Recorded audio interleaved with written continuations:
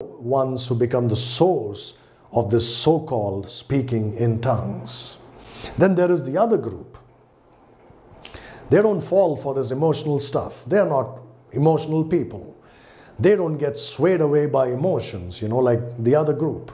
For the other group, the emotions are so powerful in them, right, that they just don't know what they're doing at that moment. But the other group, they're very calculated, they are thinking people. So you know what they do? They mentally learn to speak in tongues, that same gibberish which is spoken by the other group. So they say the same things those people say, they imitate them. And they say, well, it is a tongue, it is a gift, and I'm exercising it. I'm saying the same things they are saying. So they say they are speaking by the Holy Spirit, and I'm speaking the same language of the Holy Spirit. You see how they get messed up? Totally messed up. You have to be very careful with this stuff. It's demonic. And I'm going to prove to you from the Bible, the Lord willing, in the next Bible study, that this indeed is a demonic practice. Now, we have not even touched on what the gift of tongues is all about, right? What is it? Is it the gibberish that these people speak? Or is it something else? We'll find out, the Lord willing, in the next Bible study.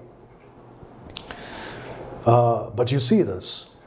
Tongues are not to be used as whatever those tongues are. We'll look at what tongues are in the Bible.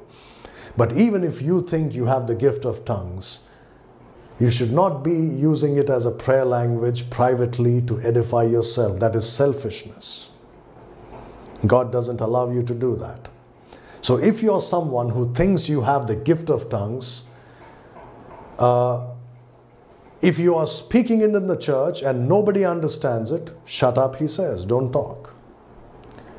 So you can't say, well, he said don't talk in the church if nobody understands, so I'm going to speak privately to myself and to God. He says to that also, don't do it. That becomes selfishness. Now I'm going to address and prove to you from the Bible that your gift of tongues is not biblical.